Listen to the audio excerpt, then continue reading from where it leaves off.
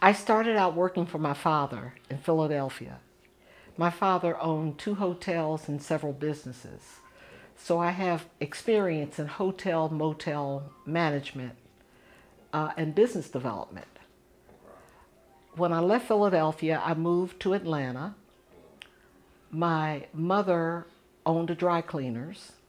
I managed and operated her dry cleaners. I later started a job with the airlines. I worked at the airlines for 17 years. I owned and operated a restaurant, a successful restaurant, for almost 7 years. Chicago Philly Steaks and Hoagies. We had the best Philly cheesesteaks in Atlanta. I closed the business because of the armed robberies. So I have experience in restaurant, hotel, business development. The residents are going to have to show up if they want change. You can change the leadership, but if you don't change the behavior, then everything unfortunately will remain the same. As a resident, whenever there's a meeting, I send notices to at least 50, 60 people that I know. So as a council person, I will make sure that everyone either gets an email or a phone call, a robocall. The residents deserve accountability, they deserve transparency. And whatever I do in terms of spending, I'd like to have a cabinet. I'd like to speak with a cabinet and get their opinion on monies that are being spent, because it's actually their money.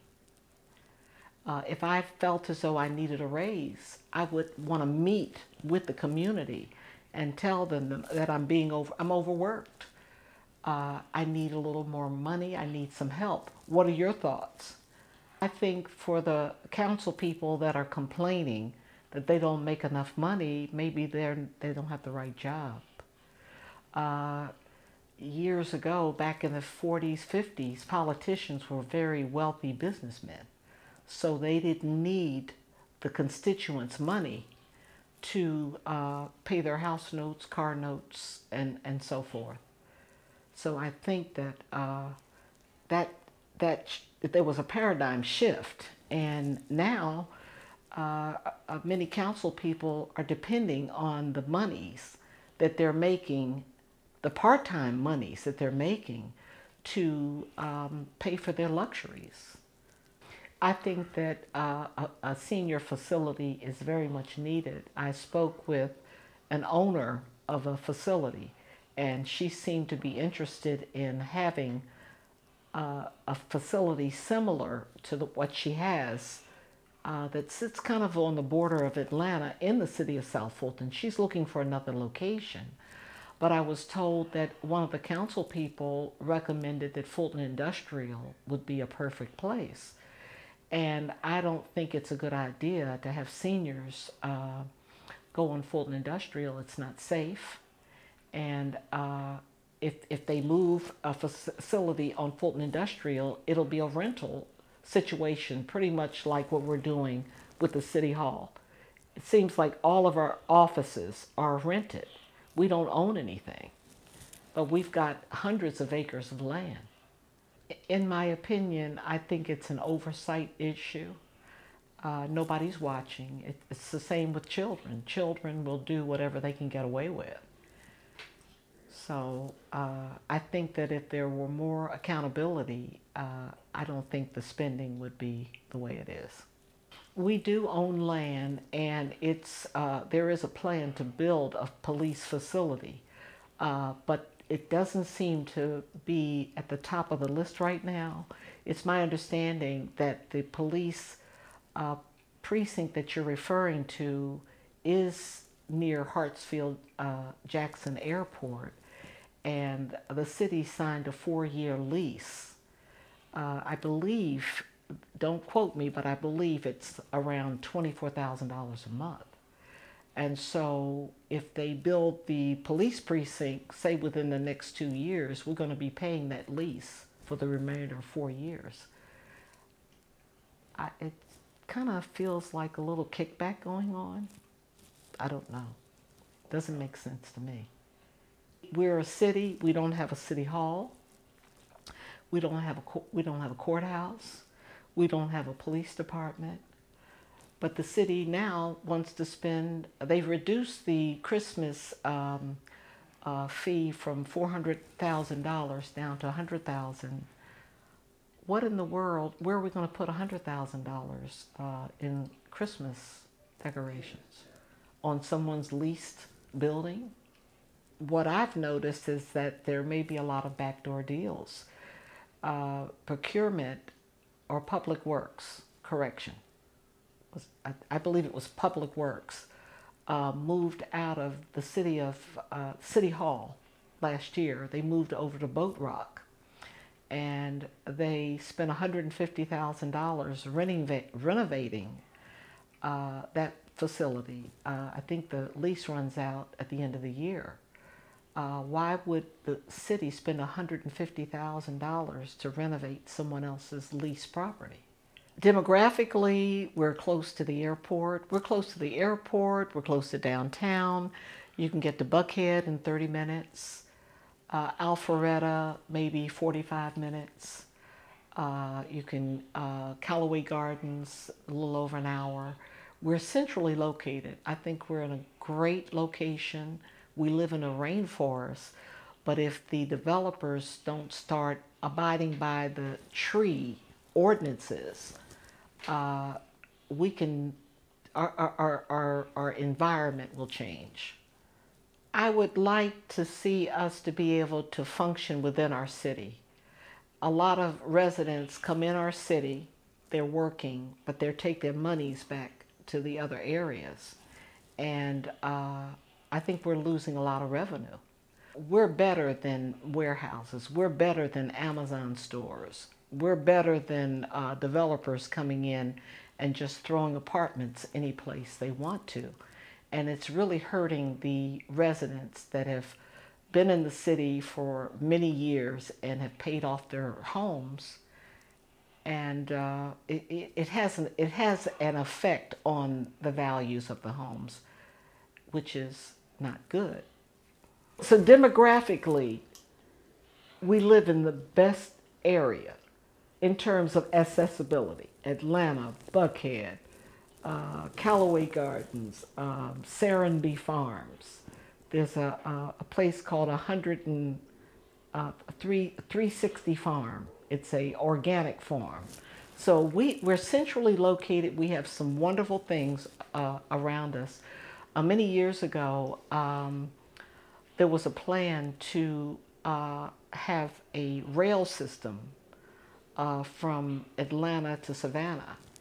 And I think that if we could figure that out, we'd have a beach. We'd be within an hour from Savannah Beach.